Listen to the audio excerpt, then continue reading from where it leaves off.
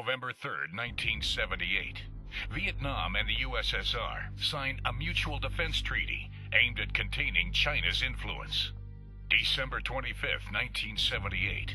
2 months later, with Soviet support, Vietnam launches a full-scale invasion of Cambodia, China's ally. January 1st, 1979. Deng Xiaoping meets Jimmy Carter, seeking American support against Vietnam. February 15th, 1979. China terminates its 30-year-old Treaty of Friendship, Alliance, and Mutual Assistance with the USSR.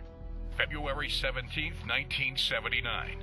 China invades Vietnam and warns the USSR not to interfere. February 1979. Nonetheless, the USSR sends warships and naval troops to Vietnamese waters and calls in mechanized troops to the Sino-Soviet border. Late February 1979.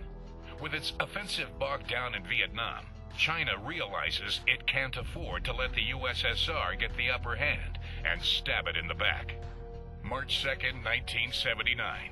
Taking advantage of the absence of a main naval squadron and the incomplete buildup of Soviet forces, the PLA launches a surprise attack. Their objective: seizing and destroying the main Soviet supply base at Vladivostok.